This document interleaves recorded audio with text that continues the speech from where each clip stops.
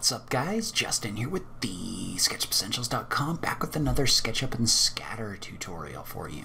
So in today's video, I'm going to show you how to use Skatter to only place objects on surfaces that are over a certain steepness. So that's going to allow you to place objects on flat areas of terrain, like trees that wouldn't necessarily grow on something that's a little bit steeper. So let's go ahead and just jump into it. So we're going to use a terrain that I found in the 3D warehouse. So if you go to the 3D warehouse, I've downloaded a terrain. It's called the Mountain Terrain by Jeremy In. So you can download this and follow along. One thing I've done is I've exploded that and also got rid of the background. So I've exploded it so that our water and our surface here are basically different groups. And so we're going to use this and we're going to scatter this low poly tree that I've downloaded from SketchUp's low poly plants collection. So in this case, this is just the Icon Z7 tree.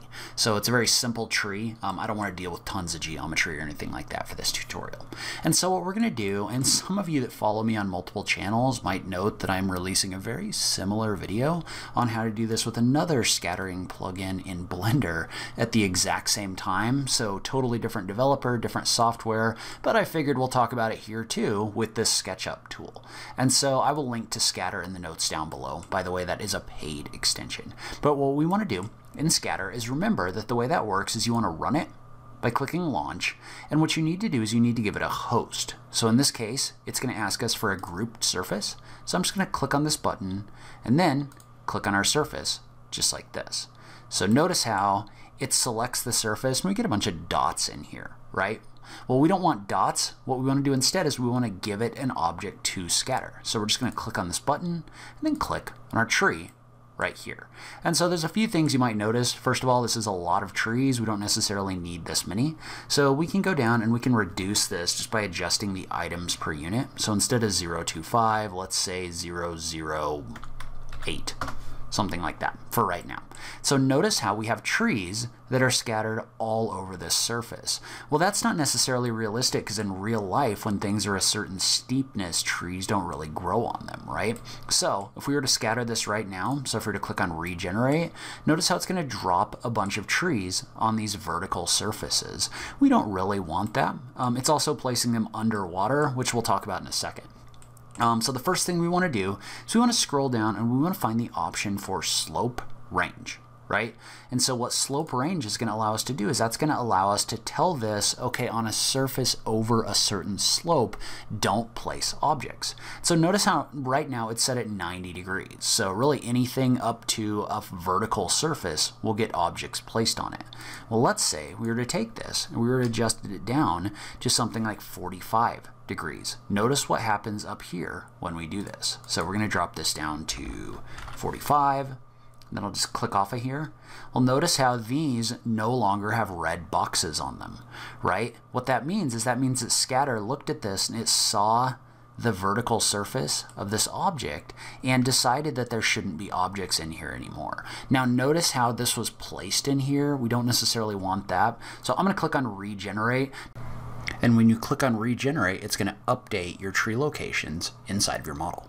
One thing you might want to think about is checking the little box right under this for render only. That way it's not going to generate the actual geometry in here. So if you have high poly objects, you don't want to slow down SketchUp that way.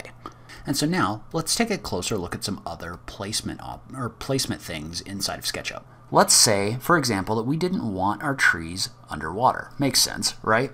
So what we're going to do, because we've already masked these out based on steepness, but we also want to add a clipping area. So probably the easiest way to do this is to go down to clipping areas. I'm going to click on add a paint area. And so what the paint area does is that lets you bring your mouse in here and paint out areas that you don't or do want objects to be placed. So for example, notice how right now there's an option in here for include or exclude. Well, we want to exclude objects below ground, right? We also want a bigger brush. So I'm going to bring this brush up to we'll call it 200. Notice how when I do that and I tab out of that box, this brush gets bigger. But what we want to do is we want to click on exclude, we want to click on paint. So what that's going to do is that's going to let us click and drag in here and paint out an area where we no longer want objects. So notice how I'm just painting this right here. And so anything inside of this blue box that I drew, or this blue area, is not going to be in here, right? So notice how, at the moment, these are getting masked out. They don't have the red boxes around them. We could do the same thing up here if we wanted to. So say you didn't want trees on top of your mountain up here, you just paint this out right here. And it looks a little twitchy, but if you click on regenerate, notice how all of the things that were in those areas that we had selected are no longer in there. So you can use this to literally only scatter in areas where you want.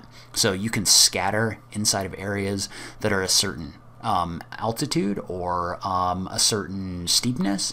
You can also paint areas in and out just like this. Then I could come back in here and let's say I wanted this to be maybe like 0.01. I could add a few more trees. So maybe even 0.012 like this. Then if I click on regenerate, notice how I get more trees in here. And so there's more things we could do in here, like rendering this out, using proxies and other things like that, but I wanted to give you an idea of how you can use those masking tools in order to precisely place objects on your terrains inside of SketchUp. So leave a comment below. Let me know what you thought. If you've used Skatter before, I just love having that conversation with you guys. If you like this video, please remember to click that like button down below. If you're new around here, remember to click that subscribe button for new SketchUp content every week. If you like what I'm doing in this channel, please consider supporting me on Patreon. Every little bit helps, so make sure you check out that link in the notes down below. But in any case, thank you so much for taking the time to watch this. I really appreciate it, and I will catch you in the next video. Thanks, guys.